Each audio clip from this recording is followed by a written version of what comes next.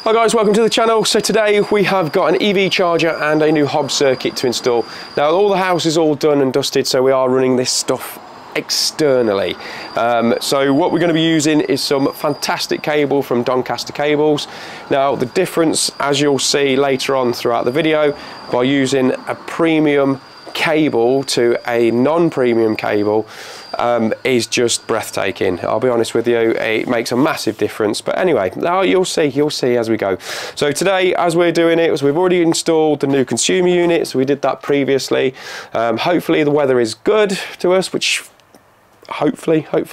So Lewis is with me today as well, and he is currently drilling through on the inside out, ready to get the hob cable installed. So we're going to show you how we're going to go about doing that and making sure it's nice as neat as possible. The plan is that we're going to run the cables down through here and feed them all the way back. Now we've got guttering that we've got to go around, we've got the BT phone line that's coming in, we've got to make sure we go round those.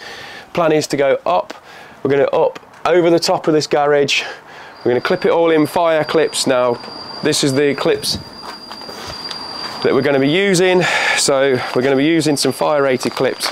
We're also going to get in the spit nailer, and hopefully that will take care of the job in hand and make a nice neat finish, depending on how nice these bricks want to play. So I'm going to get myself all set up, get the spit nailer out and show you what that does. The actual spit nailer itself, it uses it's about the same principle as the nail guns, but what it does, it shoots nails like this into brickwork, into masonry, and the idea is then we're going to fire that through into the clip. That's going to be neat, nice and round, and take care of that. Now it's an extremely powerful bit of kit, so make sure you wear your safety equipment. Can't stress that enough. Now it does obviously you get different fixtures and fittings and all the rest of it to do different jobs and things like that. So but anyway, enough waffling, got to get on. Okay, so we've got our clips put in along the wall here. We're now gone across the head, and we're going to just basically loosely put those in. Now the cable from Doncaster cables is just way more malleable than what we've ever previously used. So it makes a huge difference, in fairness. So when you're trying to get your curves and things like that sorted, it's just so much better, so much better.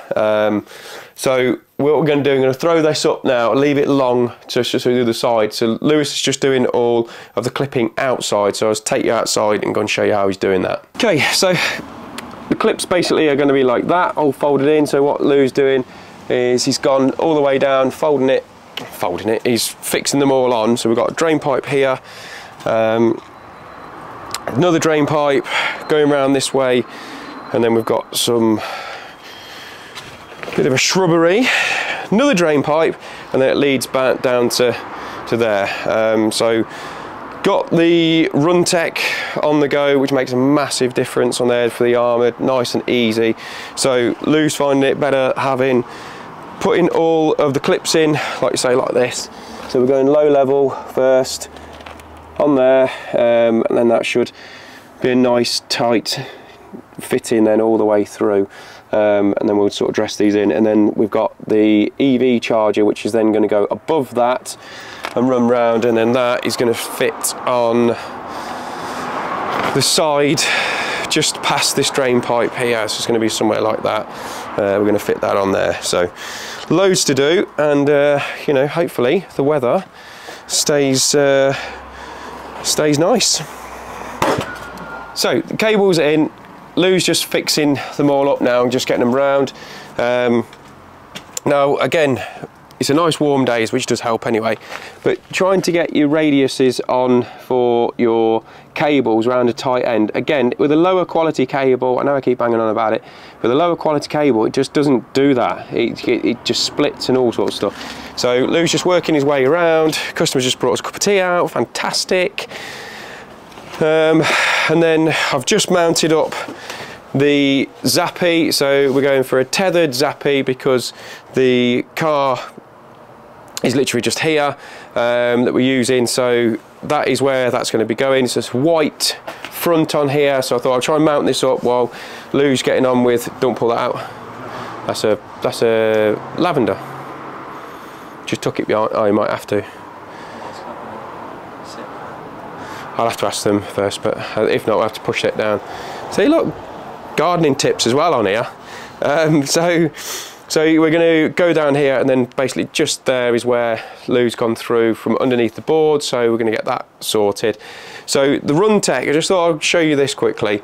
So the Run Tech, it's absolutely wicked. Run Protect, sorry, the X board. But the reason why it's so good is because obviously some of the drums of cables that you get are ridiculously heavy, and obviously the bigger you go up in scales, you then have to get cable jacks and all the rest of it. So it eliminates all that. So with this, it just sits on, and obviously the cable doesn't, you know, that annoying thing with the cables where it just drops off. Really irritating, especially if you're working on your own. Now there's that, and also that goes along with it is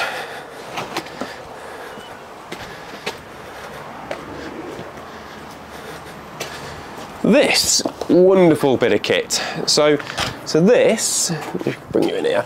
So this obviously opens out, and you put your drums of cable, your normal drums like 2.5mm and all the rest of it on there, and it stops the cable flapping about.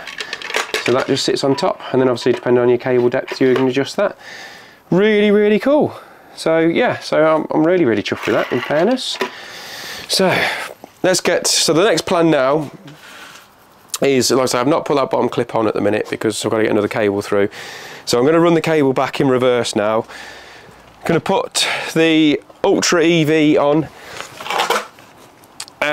So we're going to put the Ultra EV in, get that back round, then we're going to try and keep it as tight to this one as possible, and then see where Lou's already drilled through the hole just there. Hopefully then get that all sorted nice and neat, because the weather is beautiful, and like I say, we've got the best of both worlds, in fairness. So we've got my dream car, absolute dream car, here, which is absolutely beautiful, and I would love to own one of these one day, you never know. And then we've got the electric hybrid version of the Audi as well for city living, so perfect setup. Okay, so like I said, we've already previously installed this consumer unit, and so we've already got the two spare ways. We've got the EV charger and hob already in, ready to go. So we've now brought the cables back down to this point, so we're going to swoop them round and then get them in, which is fantastic. And then, so just to give you a little overview of everything, so we've run down here, the weather started closing in, that's why we've had to sort of really hammer on and get that sorted. So we've brought that all the way around here, and then I'm up to this point, so I'm obviously put the cover on properly, and that's not energized or anything else like that. So the hob circuit is down. I've used a Hensel box this time, so in there, because I found with some of the whisker boxes, they seem, I don't know why, but they started to like smash on me, so they're a bit annoying. I don't know what's happened with that. So we're pretty much cracking on now, getting there, which is really, really, really good. So we've got a little bit of sealing to do down here where that comes through, and then Lou has, hopefully you can see that all right, so we've clipped that all the way along the top and then dropped down next to the board, and that's where we're at the minute. So as usual, while I'm filming, there's always something going on. So they've got the council there deciding to do some mowing of the lawn. Why wouldn't you? So what I'm going to do is I'm going to kill the power off, get the bottom of the cables all ready to go, all dressed in. Lou's gone off to go and get some more conduit and stuff, because we've got to do some more projects here and to do with the internet and stuff, which you may be shown, you may not do, depending on the client, because of what he does for a job. So yeah, so I'm going to try and get this all took off now and get it all sorted, and try and get as prepped as possible and then ready for energizing. Get the customer, because obviously we're doing the EV charger, get the customer to download the app before I turn all the power off. Would probably be a good idea. So if you're at that stage now, make sure you get your customer to download the app so they're all ready and fill all that in. It will save you some time. As with any installation, it's really important, obviously, and a legal requirement for obvious reasons, that you test your work, and obviously you're able to self-certify. So what we're going to do now is we're going to do our dead test. So we're going to do an R1 plus R2 test, which is essentially going to measure the resistance in the cable from here all the way down to the charger, which is obviously on the outside. So by doing that, we're linking the live and the earth at this point, or CPC if you really want to be particular about it, your line and CPC. So we're going to go down and measure that end, and obviously making sure that that end is not connected into the charger, because the next test we're going to do is an insulation resistance test. Now, I won't bore you with about going through them all, but the insulation resistance test, what that does is you fire down 500 volts as a new installation, and it measures what basically comes back, and obviously ideal and perfect result will be 999, which is what I'd be expecting this, because it's a brand new install. Now, sometimes, just a little side note on insulation resistance, now if you have got a new install that you first fixed and it's all been plastered and all the rest of it, and it's still damp in the air, you don't be surprised if you get lower readings than 999, just to bear that in mind. So, testing time. I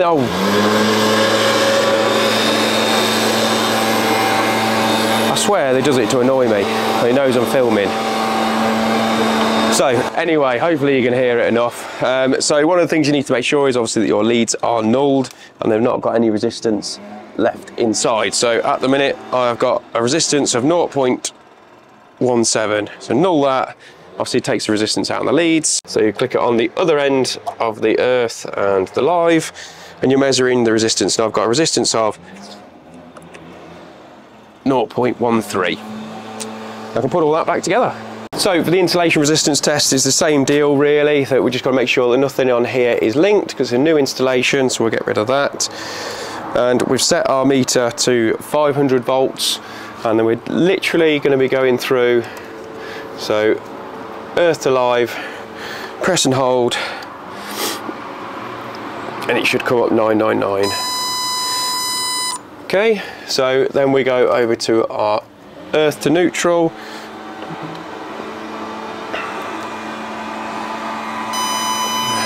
and 999 again, and then finally we'll go our neutral to live, and as expected 999. So we now know that the cable has got no damage in it, it's a low enough resistance reading, and obviously now we need to enter that into our certification to make sure we've got the installation that is absolutely spot on in the dead test form. Okay, so we're now coming to the end of this job. So one of the little tips there, obviously using that stud buddy just to hold the cover up.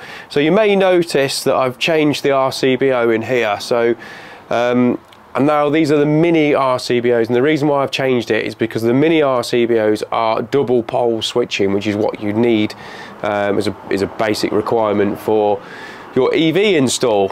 So we've just done all our testing on that. We've also put the hob circuit in as well, so we're now ready to go, because the hob's a 600 hob, we're now going to make it a 800, 900 hobs, I think, something like that. And it's gas at the minute, and it's all going to be all electric, which is fine. So we've now used, put our swooping bends in, used the storm gland for the armoured, and I'm going to take you around, and we've just done the initial setup on the Zappi, and I'll just go through that with you right now.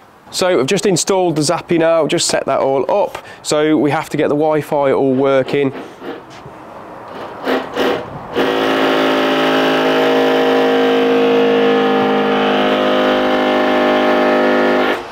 Lou's just doing some of the actual other stuff now down there. So setup on here, we've gone for a white one. So the actual initial setup is they all come with the Eco Plus setting, which is designed really if you've got solar and all the rest of it. So we've changed that to fast charging because they haven't got any of that, and they just want to instantly be able to just turn in and plug the car in. The good thing about the Zappi is that you can add more and more stuff to it, which makes a massive difference. So obviously in the future here they probably will have solar and power storage and all the rest of it, so it's all geared up ready to go. Now on the initial set up, you need to be putting inside here obviously what your main parameter is for your main incoming fuse. So here we've got an 80 amp, which is more than sufficient. If it was 60, obviously they come preset as 60 amps to making sure that obviously you don't go over that. So because it is already preset at 60, we need to change that to 80, which is what we've got. Once I notify the local DNO, it's up to them whether they see fit in making it up to 100 amp incoming supply, which I doubt very much, because 80 is more than enough for this installation. And that's pretty much it. Once you've done there, you'll always do a firmware update, which it will do automatically as soon as you've connected to the Wi-Fi. And that is pretty much that in a nutshell. But overall, the actual cable itself, the Ultra EV, is absolutely fantastic bit of kit. The armoured that we've used at the bottom here, just by using Doncaster cable, it is a better product, and you can tell that all the way through, from down to simple things of just peeling the cable back and getting that all sorted. It just makes life an easier installation. It feels nicer in your hands. It's more malleable, as what Lou said, and it is just a better product, and it's something that we're going to be looking at using on a permanent basis. It's worth spending a tiny bit more. In fairness, it probably isn't that much more than anything else, just to get a better product and actually make your life a nicer one. So hopefully you've enjoyed the video, and if you have, make sure you just subscribe. Link is in the corner, and we shall catch you on the next one. See you in a bit, guys.